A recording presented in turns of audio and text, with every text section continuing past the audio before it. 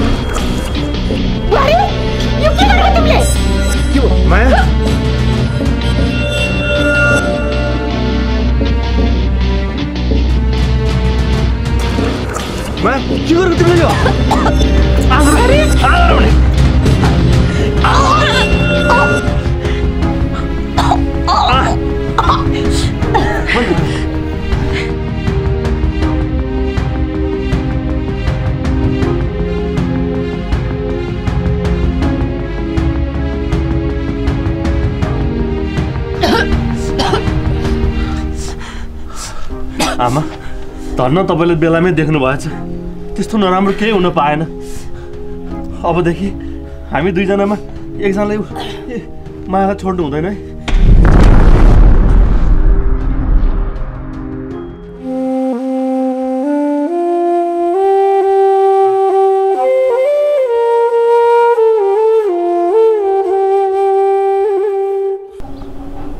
बिचरा त्यो टुरी मैले कति टेन्सन भएको छ नि आगो त्यो मायाको टेन्सनले गर्दा त मलाई पनि कस्तो नराम्रो लागेको छ अब त्यो गाउँमा माइला बौचाको पनि सन्तान हुनेछ हे त्यो आशिष बौचाको पनि सन्तान हुनेछ बिचरा त्यो टुरी मैयाको मात्रै भ्याएको छैन, अझै त्यो बिमला भाउजूको त्यो बहिनीको छोरा त्यो के भन्छ शिव भाउ छ वा, त्यसको पनि सन्तान हुँदैछ।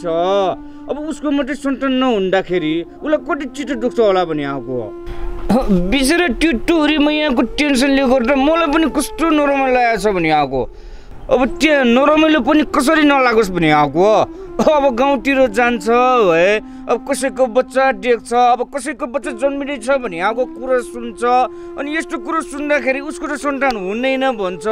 यस्तो हुँदाखेरि त उसलाई दुःख भइहाल्छ नि भने आएको। अनि घर जान्छ ढुवाँडर हुन्छ भने आएको त्यो मैया त बिचरा मलाई त कस्तो त्यो रोएको म खप्नै सक्दैन भने आएको। के भएको होला बिचरा त्यो टोरी मैले जिन्दगीमा कहिल्यै सुख पाएन भने आएको। जन्मिँदैमा पनि मरेर गयो है, त्यसको बाले कहिले माया गरेन त्यो मैयाले, जहिले रक्सी खाएर गाली गर्ने कुट्ने गर्थ्यो है। पछि भएपछि त्यो विनोद बौचासँग बिहा गर्यो, राम्रै भयो थियो। फेरि पछि त्यो बिमला भाउजूले हेला गर्ने, ड्राङ ड्राङ हान्ने, माया नगर्ने यस्तो गर्न थाल्यो। अब हुँदा हुँदा अहिले बिमला भाउजूले माया गर्न थाल्यो भए एउटा सन्तान नहुनाले गर्दाखेरि फेरि त्यसलाई दुःख भएको छ भने आएको। ए भगवान्, त्यो टोरी मायालाई एउटा सन्तान दियो, यति भयो भने म पनि खुसी हुन्छ भगवान्। कति दुःख दिएको भनेको यो भगवान्ले पनि त्यो टोरी मायालाई त जिन्दगीभर दुःख दिने भयो। कहिलेकाहीँ त सम्झिँदा पनि मलाई त भगवान् पनि देखि पनि रिसेर ल्याउँछ भने आएको।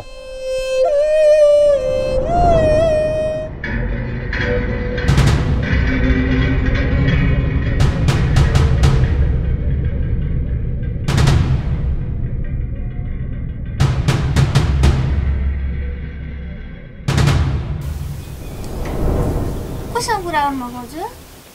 विनोद दाइसँग। अनि किन निराश हुनुभएको त? साह्रै नराम्रो घटना घटेछ बुढी। कसको घटना घटेको? अरू कसको हुनु नि, विनोद दाइ र माया भाउजूको।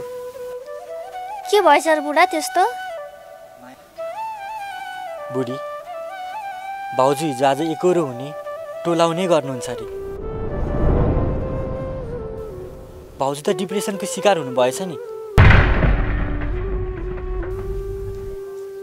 त्यति मात्रै कहाँ हो र, भाउजूले मर्नको लागि विष खानु हुँदै थियो अरे। धन्न ठुलो मम्मी र दाइले देख्नु भएछ, नत्र भने त यति बेला भाउजू मरिसक्नु हुने रहेछ। ए, विष नै खानु भएछ?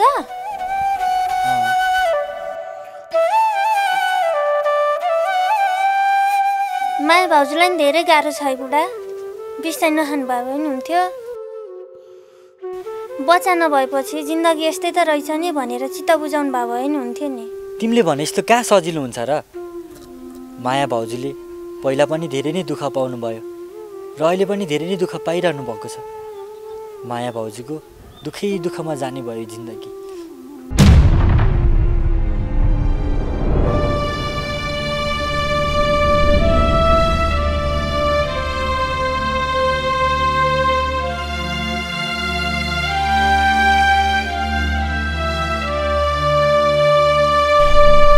हे भगवान्, कहिले राम्रो भएन, कहिले सोचे जस्तो भएन। अब त राम्रो होला कि भन्यो, फेरि त्यस्तै हुन्छ। यो कसको कारणले चाहिँ यस्तो भइरहेको छ? हे भगवान्, अब के गर्ने होला? बुहारीको एउटा बच्चा भएन भने मात्रै टेन्सन भयो, तर उसको हरेक बानी बेहोरा एकदम राम्रो छ। फेरि छोरालाई अर्को बिहे गर्न लगायो भने यस्तो बुहारी पाइँदैन। यो बुहारीबाट बच्चै हुँदैन भनेको छ।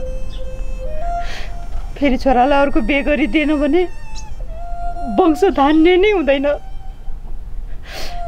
सन्तानै मासिन्छ। म त एकदम दोधारमा परे। अब के गर्नु मैले? हे भगवान्, तिमी आफै भनिदेऊ, के गर्नु मैले?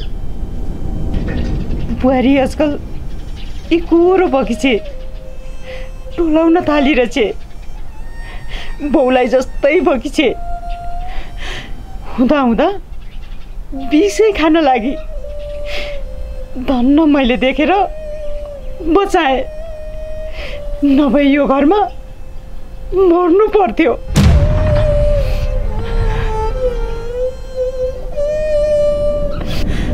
अहिले छोरालाई पनि एकदमै तनाव भएको छ, मलाई पनि तनाव भएको छ।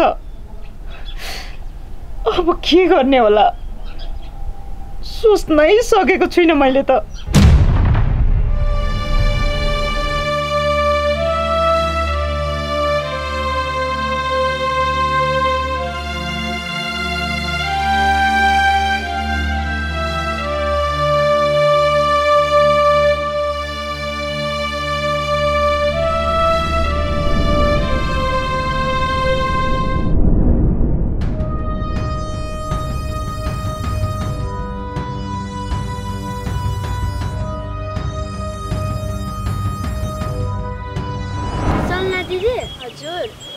मैले घरमा कुरा गरेको सुनेको थिएँ, तुहुरी दिदी त धन्न विष खाएर मर्नु गरेको थियो अरे नि। अम्मा हो र? मलाई त यो कुरा थाहा नै थिएन। यो कुराको गाउँभरि हल्ला छ, तपाईँलाई त थाहा नै पो रहन्छ त। हो र? अनि अहिले माया दिदी हस्पिटलमा हुनुहुन्छ? हस्पिटल लानु परेन अरे, मायाको सासु आमाले र विनोदले देखेछन् र धन्न बचाएछन्। भमिट गराउँदै गराउँदै घरमै सन्चो भएछ अरे, त्यही भएर हस्पिटल लानु परेन। ओहो, यत्रो घटना घटिसकेछ, मलाई केही थाहा छैन। धन्न तिमीले भनेर थाहा भयो। जाऊँ माया दिदीलाई भेट्न। ए तुहुरी दिदीले हामी केटाकेटी जस्तो मान्छेहरूलाई देख्नु भयो भने चित्त दुखाउनुहुन्छ। तुहुरी दिदी त बच्चा बच्ची देख्ने बित्तिकै रुनुहुन्छ अरे, मलाई त घरबाट कसैले पनि नजाऊ भने। ए ल ल नजाऊँ त्यसो भए।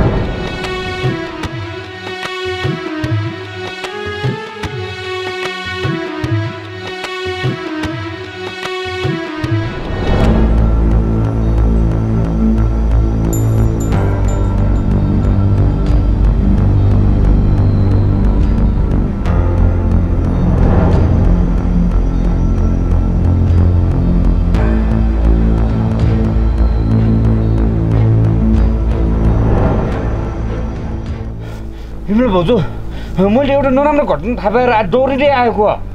के थाहा पाउनु भयो? त्यो तपाईँको बुहारी त्यो टुरी माया छैन, त्यो मैले विष खाएको हो। ओहो, मैले त सुनेको थियो है बिमला भाउजू, विश्वास लागेन, त्यही भएर दौडिँदै आएको। अब तपाईँले हो भन्नुभयो है, कस्तो दुःख लाग्यो भने आएको मलाई त।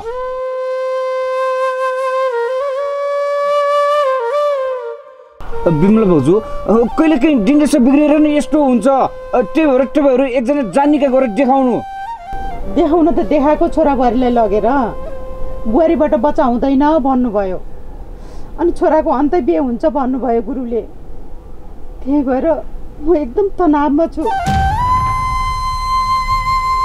बिमला भाउजू, तपाईँलाई म एउटा कुरा भन्छु है, तपाईँलाई नराम्रो लाग्न सक्छ, तर नराम्रो नसोच्नु होला है। अब तपाईँले त्यो माया र त्यो बौचाको त देखाइदिनु भयो, एकचोटि तपाईँबाट के गल्ती भएको हो कि एकचोटि तपाईँको पनि देखाउनु न।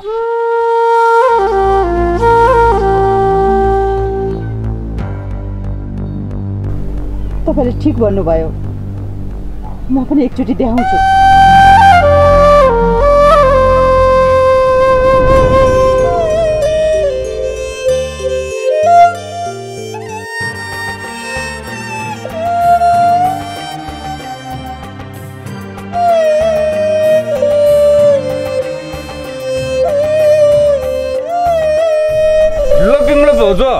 जान्ने मान्छेसँग राम्रोसँग देखाएर आउनु।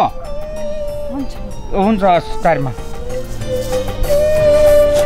ओम नमो नारायणाय नमः। ओम नमो नारायणाय नमः। ओम नमो नारायणाय नमः। ओम नमो नारायणाय नमः ॐ नमो नारायणाय नमः ॐ नमो नारायणाय नमः ॐ नमो नारायणाय नमः ॐ नमो नारायणाय नमः गुरु ॐ नमो नारायणाय नमः।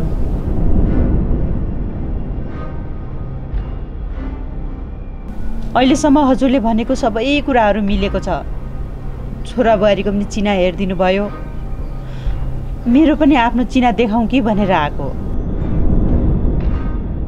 गुरु, मेरो दिनदशा बिग्रेर हो कि दशा बिग्रेको हो कि जति बुढेसकाल लाग्दै गयो त्यति दुःख मात्रै पाइरहेको छु।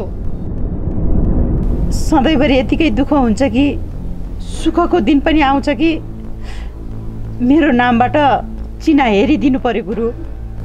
हस् हुन्छ।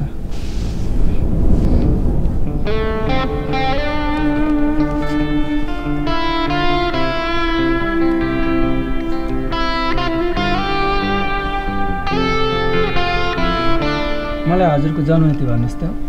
2028 साल मङ्सिर 15 गते। अनि हजुरको जन्मस्थान? धादिङ हो। अनि जन्म समय?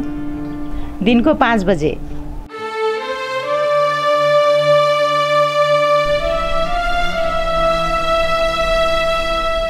हजुरको नाम बिबाट आउँछ? हजुर। वृष राशि?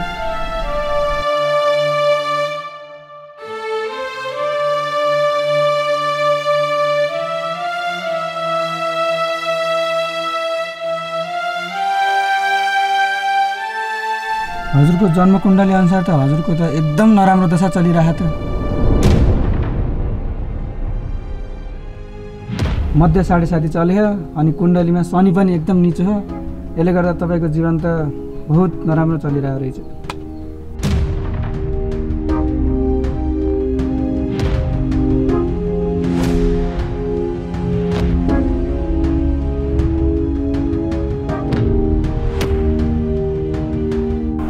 आमा, हजुरको पनि ग्रह दशा एकदम नराम्रो रहेछ अनि हजुरको बुहारीको पनि त्यस्तै छ। अब आगो जुझ्दा त आगो लागिहाल्छ नि। अब एउटा आगो एउटा पानी भए पो राम्रो हुन्थ्यो र दुईटैको ग्रह दशा एकदम खराब छ। त्यसैले आमा, तपाईँ र तपाईँको बुहारी एउटै धुरीमा कदापि बस्न हुँदैन। एउटै धुरीमा बसे दुईटैलाई हानि गर्छ।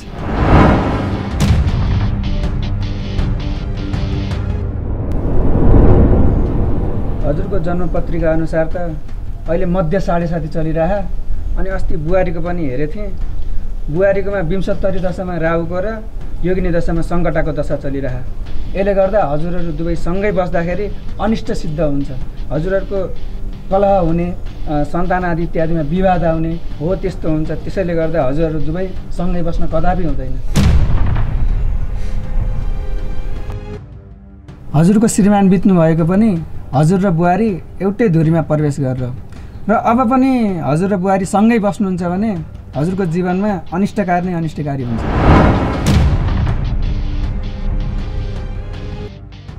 अब मैले के गर्दा ठिक हुन्छ त गुरु? अब मैले जन्मकुण्डलीमा जे देखेँ त्यही बताइदिएँ। अब हजुरहरूको राम्रो भलो चाहनुहुन्छ भने हजुरले छोराबारीलाई कि त अन्तै सार्न पर्यो कि त हजुर अन्तै बस्न पर्यो। यसैमा नै दुवैको भलाइ छ। बुहारी र म एउटै धुरीमा नबसेपछि बुहारीबाट सन्तान हुन्छ त गुरु? हुन पनि सक्छ।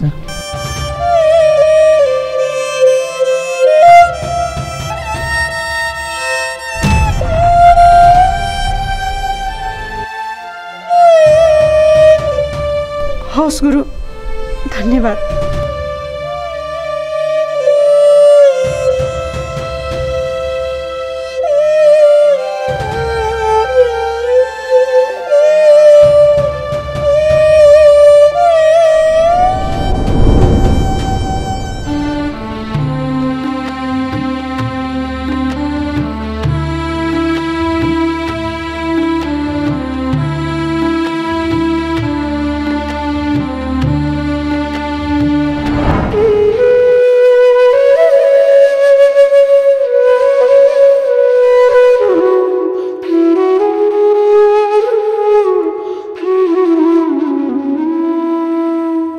त एकदम नराम्रो दशा चलिरहेको रहेछ। मध्य 7.5 चल्यो अनि कुण्डलीमा शनि पनि एकदम निचो छ। यसले गर्दा तपाईँको जीवन त बहुत नराम्रो चलिरहेको रहेछ।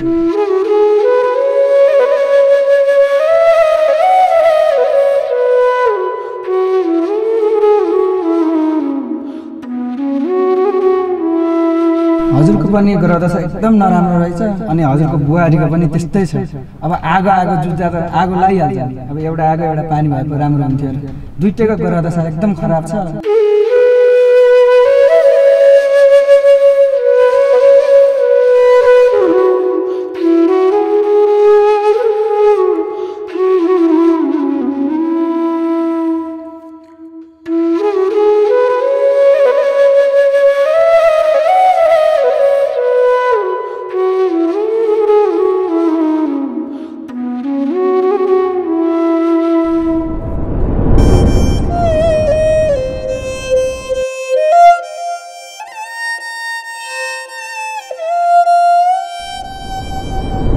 हजुरको जन्मपत्रिका अनुसार त अहिले मध्य 7.5 चलिरह अनि अस्ति बुहारीको पनि हेरेको थिएँ। बुहारीकोमा 72 दशामा राहुको र योगिनी दशामा सङ्कटाको दशा चलिरहेको। यसले गर्दा हजुरहरू दुवै सँगै बस्दाखेरि अनिष्ट सिद्ध हुन्छ। हजुरहरूको कलह हुने, सन्तान आदि इत्यादिमा विवाद आउने हो त्यस्तो हुन्छ। त्यसैले गर्दा हजुरहरू दुवै सँगै बस्न कदापि हुँदैन।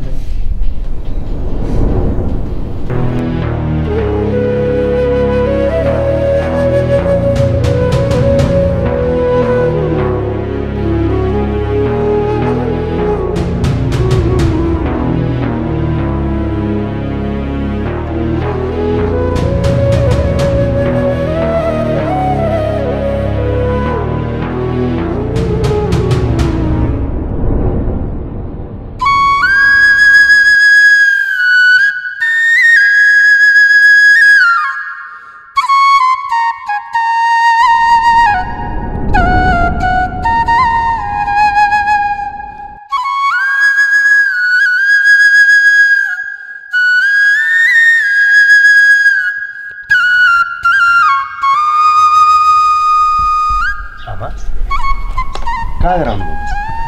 खै होइन बाबु, यसो गाउँघरतिर बुलेर आएको। अनि बुहारीलाई कस्तो छ बाबु अहिले? अहिले त अलि ठिकै छ आमा। आमा, हजुरको आँखा त म रातो रातो देख्छु त, के भयो? के पनि भएको होइन बाबु, त्यहाँ बाटोमा आउँदाखेरि कसिएर परेको थियो, त्यही भएर होला। ए बाबु, बुहारीलाई एकछिन पनि नछोड, जा बुहारीसँगै बस जा।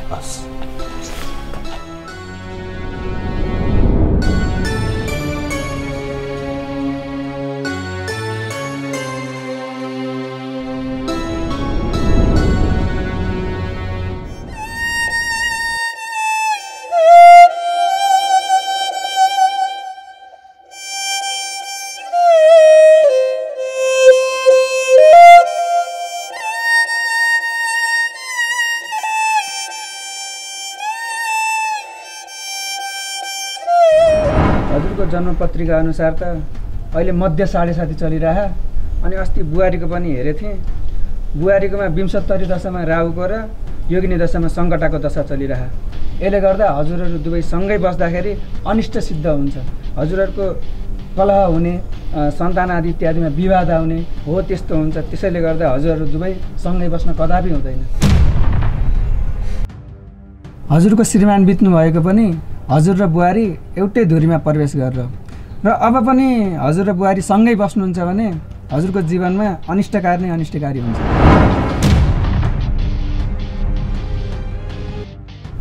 अब मैले के गर्दा ठिक हुन्छ त गुरु? अब मैले जन्मकुण्डलीमा जे देखेँ त्यही बताइदिएँ। अब हजुरहरूको राम्रो भलो चाहनुहुन्छ भने हजुरले छोराबारीलाई कि त अन्तै सार्न पर्यो कि त हजुर अन्तै बस्न पर्यो। यसैमा नै दुवैको भलाइ छ। बुहारी र म एउटै धुरीमा नबसेपछि बुहारीबाट सन्तान हुन्छ त गुरु? हुन पनि सक्छ। अब छोरा बुहारीलाई त गुरुले भनेको कुरा कसरी भन्ने? हामी सबैजना एउटै घरमा बस्नु हुँदैन भनेर र यो घरबाट छोरा बुहारीलाई मैले कसरी निकाल्ने? र यो उमेरमा म बुढी मान्छे यो घरबाट निस्केर कहाँ जानु?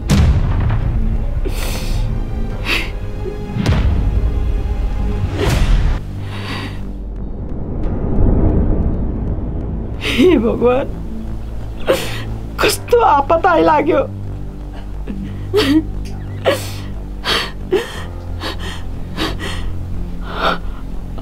होइन, छोराबारलाई निस्केर जा भन्नुभन्दा जे पर्छ पर्छ, यो घर छोडेर म आफै जान्छु।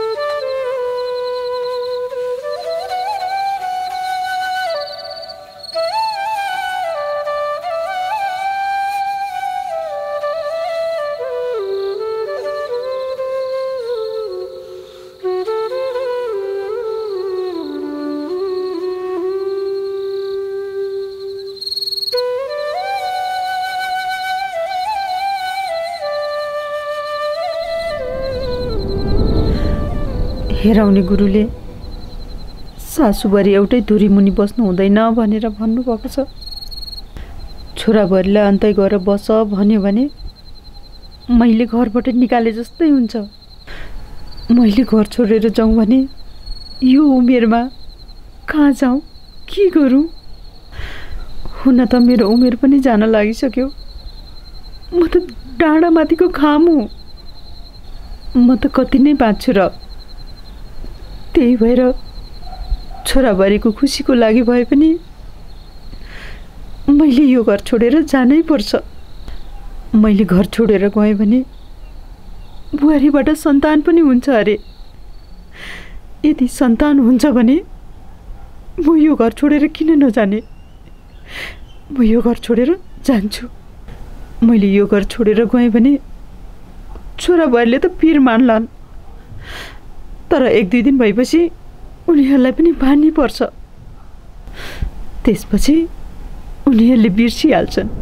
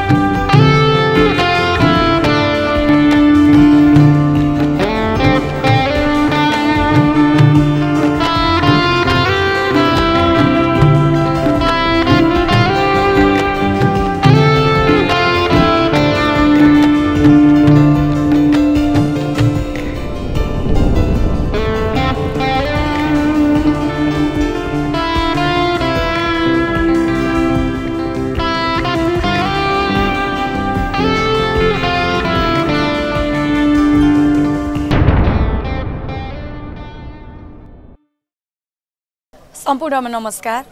म टुरी सिरियलकी कलाकार माया एलिना रायमाझी। देश तथा विदेशमा बस्नुहुने सम्पूर्ण नेपाली आमा बुवा दाजुभाइ दिदीबहिनीमा मिठो सम्झना। पक्कै पनि तपाईहरूले हाम्रो यो टुरी सिरियल हेर्दै हुनुहुन्छ भने यसको कथा कता गइरहेको छ, अब के होला, पक्कै पनि तपाईँहरूलाई पनि कौतलता होला। त्यसैले आज म तपाईँहरूलाई एउटा प्रश्न सोध्न गइरहेकी छु। टुरीको बच्चा होला कि नहोला? यदि तपाईँहरूलाई टुरीको बच्चा हुन्छ जस्तो लाग्छ भने हाम्रो कमेन्टमा गएर हुन्छ लेखिदिनु होला, हुन्न जस्तो लाग्छ भने हुन्न लेखिदिनु होला। हाम्रो कथा अनुसार तपाईँहरूले जसले पनि सही उत्तर मिलाउनुहुन्छ उहाँमध्ये हामीले 3 जना छानेर हामीले मायाको चिनो प्रदान गर्नेछौँ। तपाईँहरूलाई के लाग्छ? छिट्टो कमेन्ट बक्समा गएर कमेन्ट गरिदिइहाल्नु त। अनि अर्को कुरा, हरेक आइतबार एलिना रायमाझी युट्युब च्यानलमा रानी नामको नयाँ सिरियल आउँदैछ। कुण्डती क्लबको प्रस्तुति केही नयाँ गर्ने प्रयास गरेका छौँ। हजुरहरूलाई कस्तो लाग्छ के लाग्छ सबैले हेरेर प्रतिक्रिया दिनु होला। एलिना रायमाझी युट्युब च्यानलमा त्यसको टाइटल सङ त्यस्तै गरेर प्रोमो पनि आइसकेको छ, गएर हेर्न सक्नुहुन्छ। सम्पूर्णले धेरै माया गरिदिनु होला। हरेक आइतबार बेलुका 7 बजे रानी सिरियल।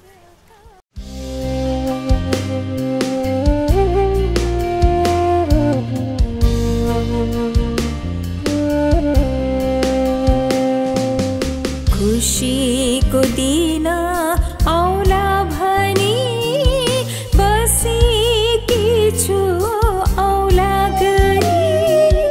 खुशीको दिन आउला भनी बसेकी छु औला गरी।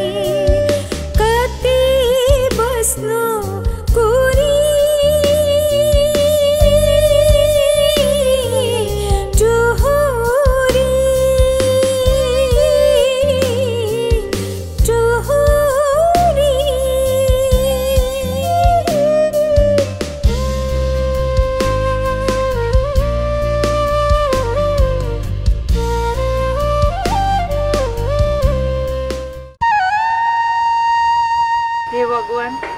मेरो बुढाको शङ्का गर्ने बानी जसरी नै हटाइदिनुस्। त मन्दिरमै छेस भने भगवानलाई फोन दे त। भगवान त बोल्दैनन् कि क्या हो? शर्माजी, ए शर्माजी, शर्माजी, शर्माजी। देख्यौ हाम्रो छोरी कति भाग्यमानी रहेछ। सरकारले त ए हजुर चलाउँछ। अब तैँले हुँदा हुँदा आमा बा माथि पनि शङ्का गर्न थाल्छ हैन?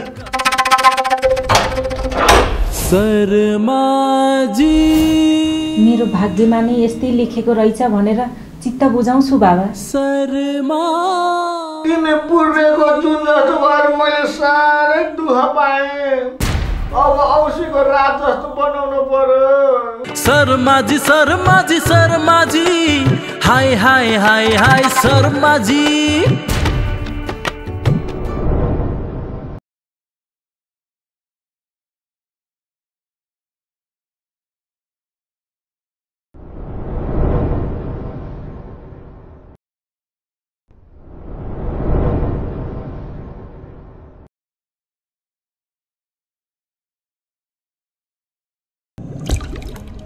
विराज पेन्ट्स, न घरको रङ बदलिन्छ न सम्बन्ध।